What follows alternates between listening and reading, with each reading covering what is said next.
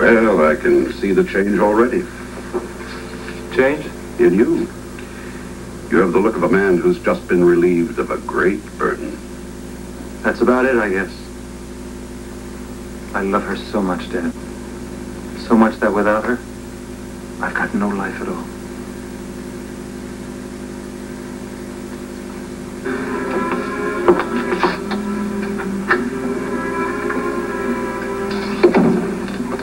When will I ever be able to look Ellen in the eye again and not feel the pangs of guilt?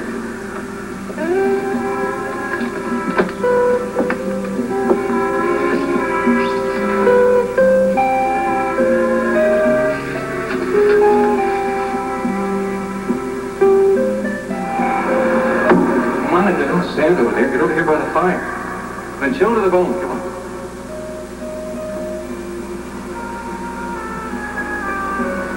I think you ought to get out of his way for things, too. Keep my jacket out until the driver.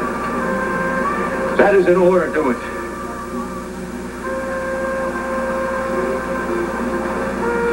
It's kind of strange being out of the hospital, isn't it? I mean, all those weeks we've been there, now we're out. It just doesn't quite seem real. So much has happened since the quarantine's lifted, and I haven't had time to really accept that fact that it is over.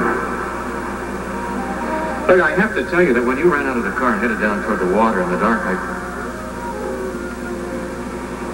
I was afraid you might have done something very foolish. I was ever so relieved as when I saw you down on the surface. Well, maybe it would have been a lot better for everyone if you hadn't found.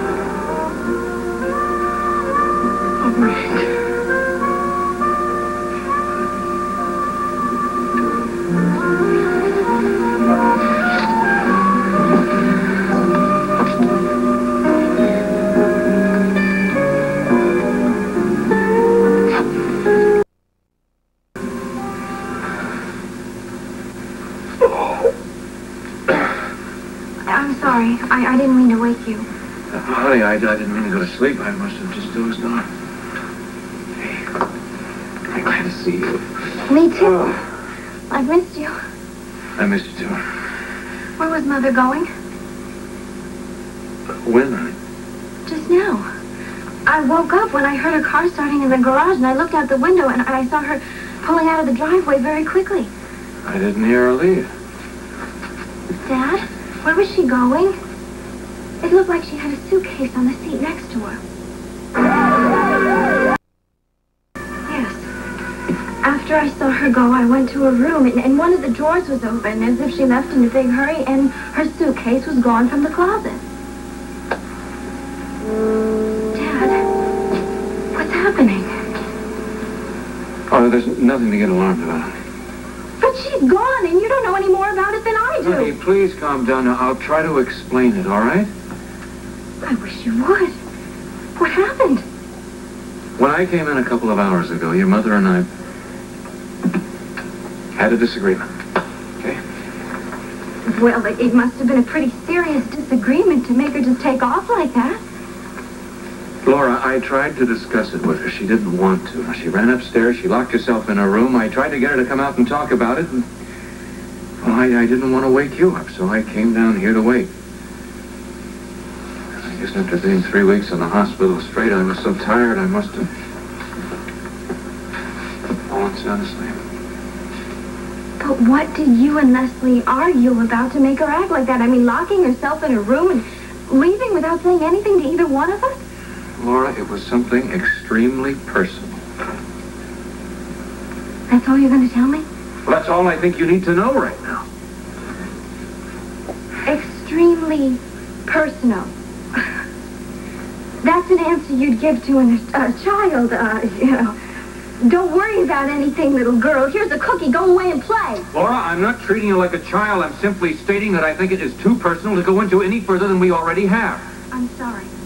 I think I'm entitled to know. Whatever is wrong between you two always comes back to me because I am responsible for all of it. That is not true. Yes, it is.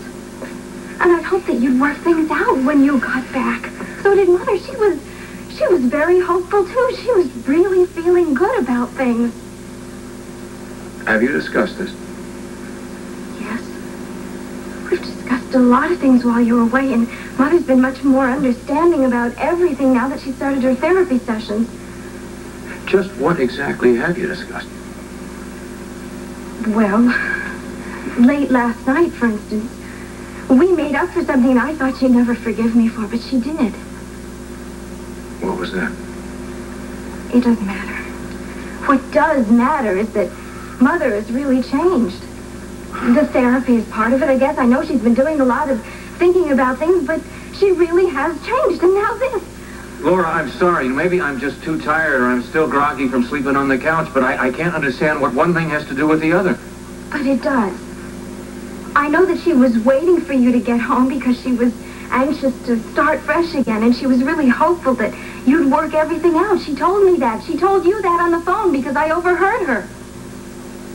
Yeah, I remember very well, but I still don't Well, that see just means to me that whatever you argued about today must have been terribly crushing to her, or she wouldn't have just left without saying anything to either one of us about where she was going. Laura, this will work out as soon as your mother realizes that running away isn't answering the problem.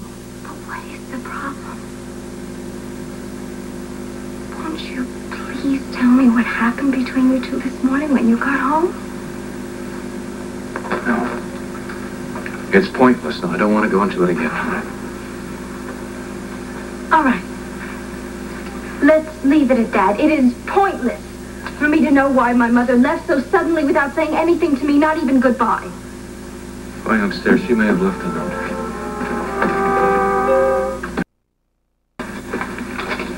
Oh, is there a note? Yeah, she left it on my pillow. What is it? Not much, just that she wanted to get away to think things over and that you'd be all right being here with me. Well, does she see where she's gone? No. I was right about the suitcase, wasn't I? Yeah, it wasn't in the closet. Dad, I'm scared. My mother just going off like that. I'm scared. Hey, don't be, sweetheart. She'll call or she'll come back just as soon as she sorts things out and has time to think about it. Yes? But when will that be? Soon, very soon, I hope. I hope you're right. Do you think that could be her? No, she wouldn't ring the bell. Look, everything will be all right. Just relax, okay?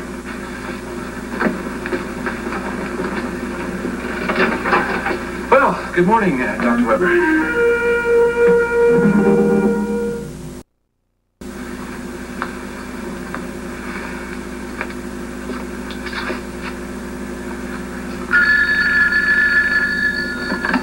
Hello?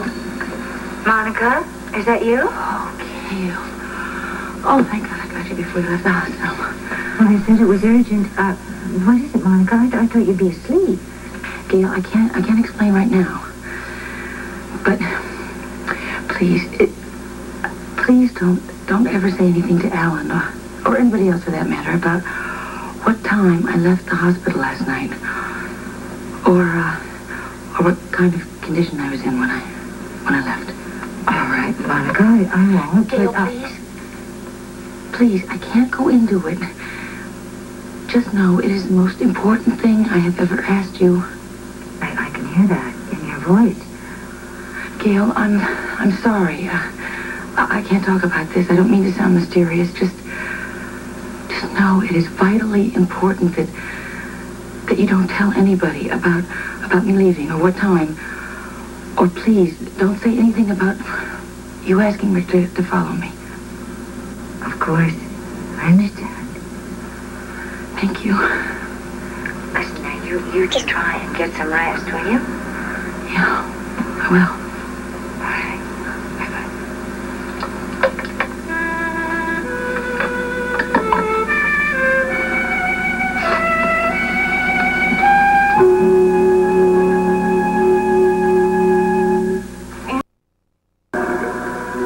Oh, we went with tea. I guess it was about just a little before 12. So you mean you had to stay on after it was all over until someone came on to relieve you? Yeah. Yeah, that's what happened. They are not dry enough. You have to put them back on.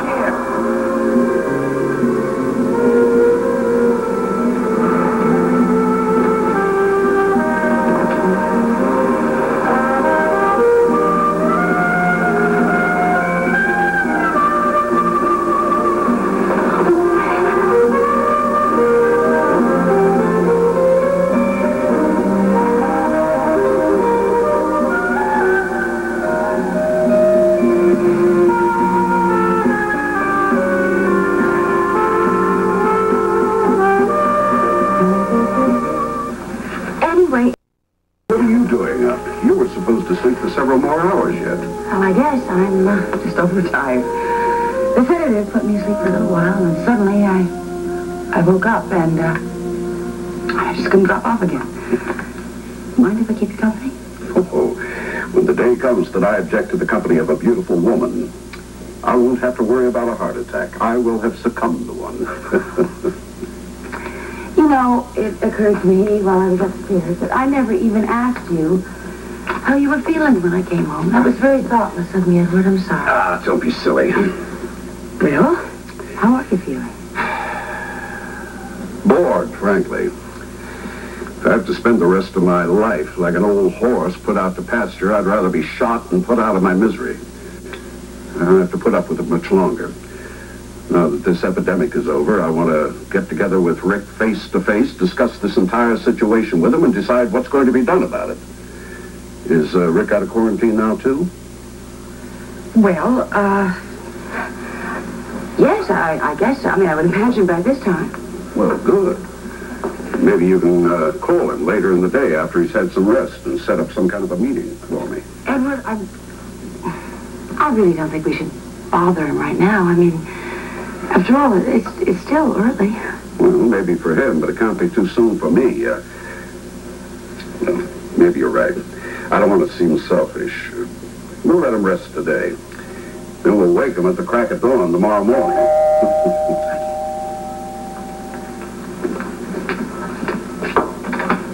Hello. You remember Miss Williams, of course? Yes, of course. How are you, Monica? How's it feel to be out and around again? I don't really know. I haven't had time to get used to it. Hello, Daddy. All right, Tracy. Mitch. Mr. Quartermaine. Where's Alan? He's down at the center. Are you kidding? He's the first day home from the hospital and he's out still playing doctor? Tracy, there are still a lot of important things to be done at these centers. I mean, the incubation period is not over yet, you know. Monica, I'm not underestimating the work that has to be done. After church today, Mitch and I went down to the main center. We saw the lines of people 2 deep waiting to be examined. Just that if Alan were there and I didn't know it, I would have liked to say hello. So? You were down at the main center? Yes, indeed. Oh, don't worry about it, Monica. We weren't there to stick out our tongues and say, ah. Well, then what were you there for? Pictures. Photographers got some wonderful shots of Mitch being thanked by grateful citizens for finding the carrier. Oh, really? I thought it was Ann Logan who was responsible for that. No, only incidentally, she gave him the lead. But he followed up on it. If it weren't for him, that kid would still be out there spreading his germs around. Well, then I guess we owe you a great debt of gratitude. No, I was just glad to be of help. I'm thinking of throwing a little celebrational dinner tonight. What do you think? It's time we get the fun back in our lives. That might be a little bit premature, Tracy. Oh, why, Daddy, come on. We'll invite some fun people like Gary Lansing, Rick and Leslie Weber. But I'm afraid you're going to have to excuse me because I don't feel like celebrating. Well, why ever not, Monica? Because, Tracy, you don't seem to realize the city is still bearing its dead from this epidemic. That there are still hundreds of people on the 5th floor of General Hospital who may not survive it. Well, interestingly enough, Monica, I was not suggesting we declare a national holiday. Only that we have a small, private dinner party. I personally think it's just about time we try to put this epidemic behind us and get back to leading normal lives. Tracy, I think It Monica's isn't going point... to be that easy to start leading normal lives again, Tracy. Not for those people who have been working with death and suffering.